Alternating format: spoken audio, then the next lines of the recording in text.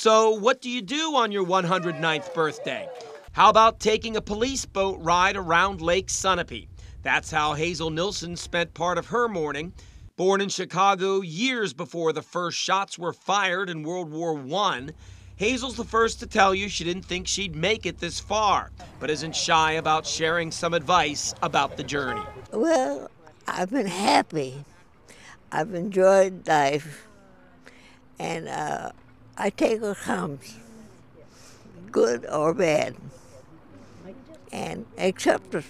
A lifelong Cubs fan, Hazel made national headlines last year when her team finally won the World Series. She's lived everywhere from Wisconsin to New York to Florida and moved to Sunapee a little more than 2 years ago to be near family.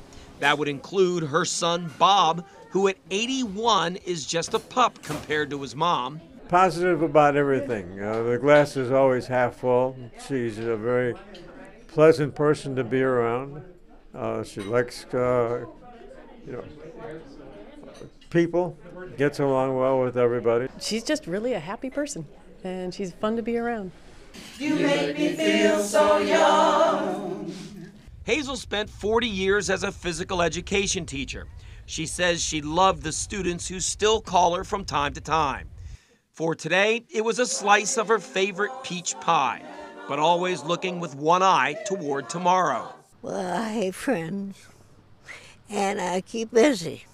Happy birthday, Hazel, and many, many more. In Sunapee, Andy Hirschberger, WMUR News 9.